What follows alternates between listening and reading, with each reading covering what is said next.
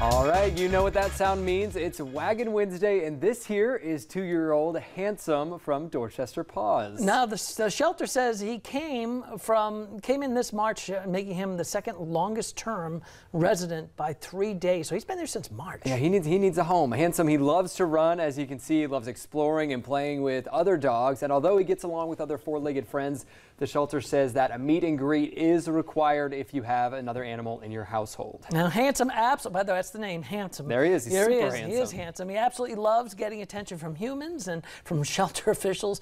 And they say he's really a gentleman, you know, when handed a treat. Yeah, he's handsome. He's a gentleman. I mean, what else can he ask for? He's neutered, microchipped, and up to date on all of his vaccinations. That is a southern gentleman right there. That is a beautiful dog. Look at that. And he's a home. Yeah, he's not just handsome. He's beautiful. He's beautiful. He's stunning. Right, now, exactly. If you want Handsome to join your family, the information for Dorchester Paws up there on your screen. The shelter open all week from 12 to 5. And you can also call them if ever you want to check and make sure, talk about Handsome, see if he's still available, or another dog.